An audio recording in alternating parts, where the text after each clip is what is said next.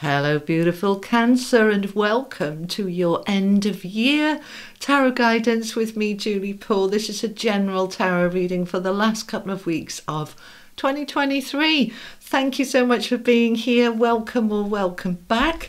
We're going to be looking at what you're wrapping up, what you're finishing off, and what you're opening up to in these last 2 weeks. So what's going on for my Cancers, please?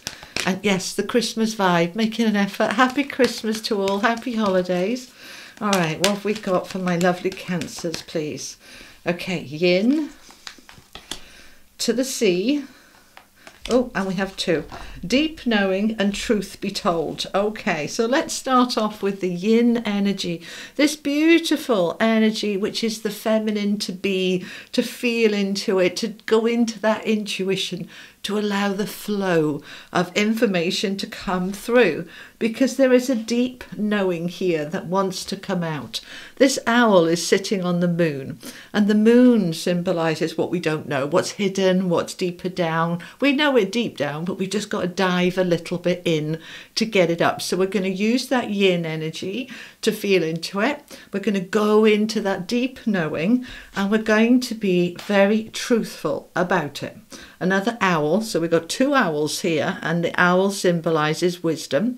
Now this owl is holding that window open, and the mask underneath saying, as we come into this truth from a place of deep knowing, the wisdom taps in and we become aware. Once we're aware, we can then cleanse it, clear it, mend it, fix it, wash it away. The To the Sea card is all about being able to let something go. So there's something here. Let's bring the camera down and add in the tarot. There's something here that you need to know, that you need to tap into before we finish this year off. All right, so let's find out what it is. Ooh, the Emperor, power. Big power here for you, Cancer. A lot of empowerment. All right, we're taking action with the Knight of Wands. Truth be told, there's the moon again. We've got to allow that to come up so that it can end with the World card. Right, that's the Tarot of Dreams. Let's get a couple of these. This is the Moon and Stars Tarot. Okay, Nine of Pentacles. Nice. Seven of Cups. Choices, options. Four of Swords. Taking a step back. And Death. Right, there is a definite shift here. The world is an ending, a big major cycle closing out, and the death is also endings, transformations. So it's a double message here that by coming into the awareness and taking action on it, and then we can clear it, put it behind us, leave it in the past, not bring it forward with us into 2023. We'll find out more when we bring in another tarot deck to clarify, but let's look at what we've already got. So we've got this yin energy, this beautiful, flowing, gentle energy here, that we are tapping into that internal power. The Emperor, there he is with his two staffs. I'm in charge. This is my life. This is my world. What am I doing, creating, being? What does it feel like? You're just stepping into all of that in a very independent way. Nine of Pentacles. Right, first of all, with the Nine of Pentacles, this is mini Empress energy. She is affluent, she is successful, she is fiercely independent. She might be in a relationship, but she doesn't need to be, because she can provide for herself. She might want to be, but she doesn't need to be. It's that independent energy of I provide my needs. Financially, emotionally, I'm grounded, I'm secure, I'm stable. You're really feeling into that power and that independence to be able to step then into this inner knowing. When we are coming at kind of doing some exploration, doing some reflection, when we come at that from a place of fear or disempowerment, then we don't find what we're looking for.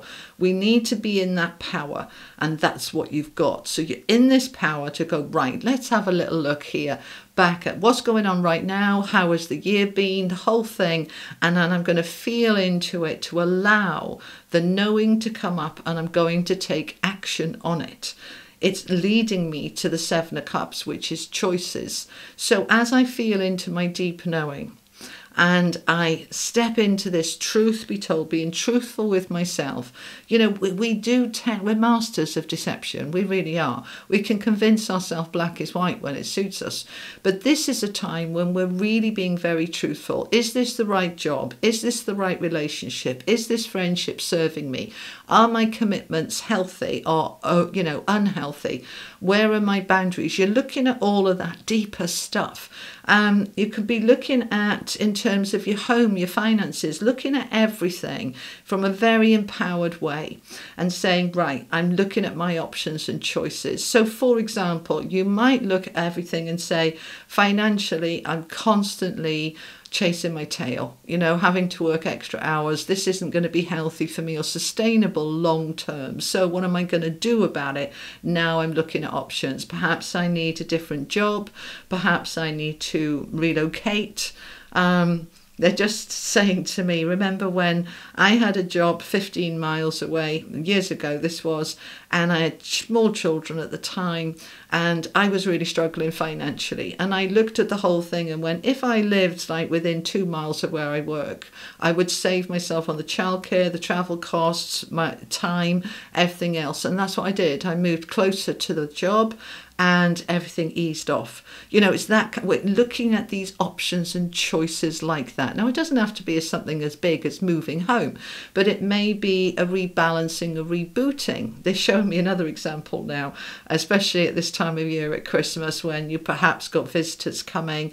There isn't enough room in my kitchen. There isn't enough space. So you go into all your cupboards and you chuck stuff out and you reorganize and, so that it now works. You're looking at those kinds of things. So in all different areas, because this is about just getting your life in order before you hit the end of the year, so that you come into 2024 fresh and clean. All right, we'll find out why in a minute. So this, truth be told, I need to be really honest with myself and with others. I'm going to drop the mask of putting that fixed smile on, saying everything's fine when it's not fine. I'm going to be real, I'm going to be truthful, I'm going to dive deep, and I'm going to reflect. Four of Swords. This is a card often of recuperation after illness or overworking, exhaustion. And that's one of the things for many of you that you will be feeling at this time of year. We get so exhausted by the end of the year, and then we've got a big Christmas to sort out or whatever. And it's like, I haven't got the energy. It's like, right, well, what do I need to do then in terms of restructuring my life so that I have more energy? So what do I need to do? Okay, there's so many different scenarios this can be, but certainly what I'm getting for a lot of you, Cancer, is tiredness, a lot of hours at work, and then you might have children as well and the home, and it's like, I can't fit it all in. What can I do to help myself streamline it better? So you're working things out, and then you're going to cleanse and clear, rest, recuperate, have a good night's sleep, get in the bath, get in the shower, wash it all away, and allow all of that, whether it's exhaustion or stress or whatever it is for you, to close out and end, so that you come into the new year feeling fresh and vibrant and ready for the new year. So let's find out a little bit more. This is the Rider-Waite deck. Tell me a little bit more for Cancer, please. Tell me more. Give me some more guidance for them. All right. So we've got the Nine of Cups. Lovely. All right. Stop a minute. They're saying, okay. So what is the dream? What is the wish? What is the goal? Because that's the Nine of Cups. Is the goal to do less hours, to have more money, to have better relationships, to have more love? What is the goal for you? So you're going deep, and you're allowing to close off what needs to go, and you're creating space. This is the law of attraction stuff. I talk about this in my book a lot. This is you getting very clear in the next 2 weeks about what the dream and the wish and the goal is, okay? And it wants to come in. and you're going to step into the creative energy of the Empress to make it happen. So the Empress is Venus-led. This is beauty, this is abundance, this is wonderful flowing relationships, this is clear communication. I'm sowing the seeds here for what I want to plant for myself, what I want to achieve for myself as we move into 2024. And if you haven't seen your 2024 readings yet, I'll link it up here at the end and you can have a look at that one for you, Cancer. But this is, I'm creating something here. I'm identifying my goals and I'm stepping into the creative energy to make them happen. To the sea, and truth be told, with the Five of Cups, the regrets, the sadness, what hasn't worked, what's gone wrong this year, what's been difficult, what's been challenging. Let's recognize it, see it, so that we can take the learning. We're going to clear it, we're going to let it go.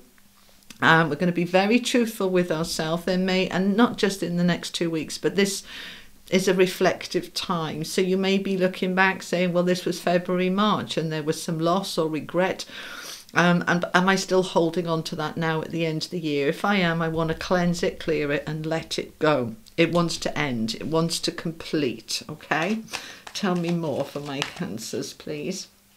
Page of Pentacles. As you identify those goals, you then step into the opportunities to create them into reality. So the Page of Pentacles is the doors opening up for new money, a new job perhaps for some of you, or a new business. Looking at your investments, your finances. This could be you deciding you want your own business, or you want to get promoted and have a new job next year. You're identifying those goals and you want to bring them into reality. Ace of Swords, a new clarity. The Empress, creating a beautiful life that is getting clear on what does that beautiful life look like, feel like.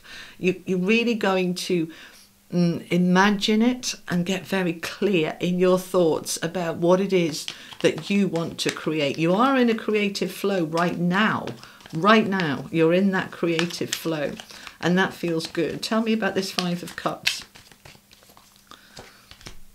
Time for you to have a rebirth, to rise up like the phoenix, coming out of that energy, clearing it, finishing it. This card comes before this one, all right? So I've looked at everything, I'm clearing it, I'm taking the learning, and then I'm letting it go. I'm rising up, I'm just letting everything go, and I'm coming into a brand new, fresh start. So what's the fresh start? What is the fresh start? Much more balance. Beautiful, because I was picking up for many of you this exhaustion, over committing, overworking, over just too much. So we want to pull back. We want to get our life in balance, get our emotions in balance. This is a healing energy. It is just everything coming back into a good place that's centered and balanced and flowing and working well. That's the main goal for you. That's what you want to achieve. Okay, I want another couple. Tell me a bit more, please, for my Cancers. You're moving forward. The Eight of Wands. This is it's the minor arcana equivalent to the Chariot. So it's an energy here of forward motion. The brakes are off. There's nothing in the way. I can move myself forward to my wishes, dreams and hopes. I can create these new opportunities and I can bring them in towards me. Now, some of you, this is going to come in the next 2 weeks. You may already have created those opportunities, and here you're hearing news, all right? Because this is often news is coming in. So especially if you created it before Mercury went retrograde on the 13th, you could be hearing in the next 2 weeks the news from that. And that feels really good. Okay, what else? Let's find out some more. Tell me some more for my Cancers, please. What else? Okay. All right, we want the Two of Pentacles, which is the minor arcana equivalent of that. We are then moving into the Six of Pentacles, and the Hermit wants to be here as well, which is another card of contemplation.